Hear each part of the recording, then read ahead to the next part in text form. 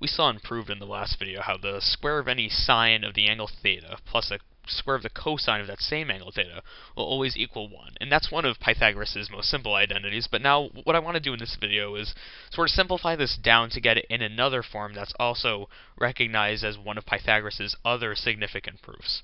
So what we could do off the bat is we could divide cosine squared of theta of both sides of this equation. So we have sine squared of theta.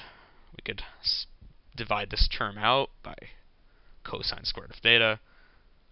Again, on this side, cosine squared of theta, we could divide that out again, and this simply breaks down to 1.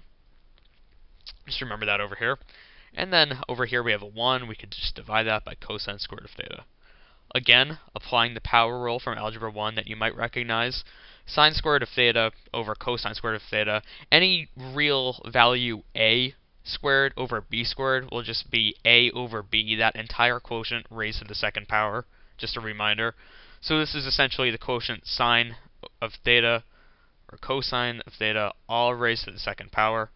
This is 1, so we don't need to simplify this over here. And again, 1 over cosine squared of theta, this is simply 1 over cosine of theta all squared. Again, if you were to reapply this exponent here, 1 squared is still 1.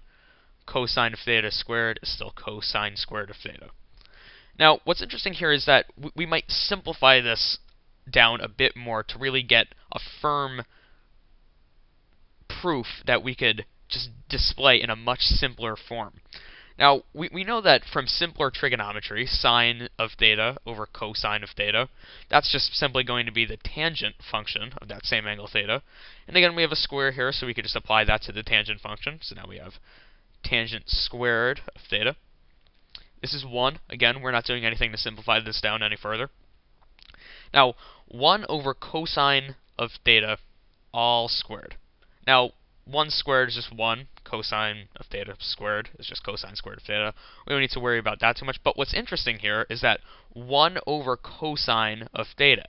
Now we start to recognize one of the other reciprocal identities that are often come across in pre-calculus.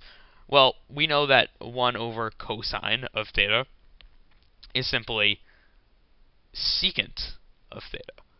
And we have this square here, so we could just reapply that over here. And here we have it. Just starting from the last proof that we explored in the last video, sine squared of theta plus cosine squared of theta equals 1, we've rearranged it in a form that could also be used just similar to this to solve for a missing trig function or perhaps an angle measure, and this is also very useful in pre-calculus. It's one of the essential ideas that you'll come across when you're solving much of trigonometry.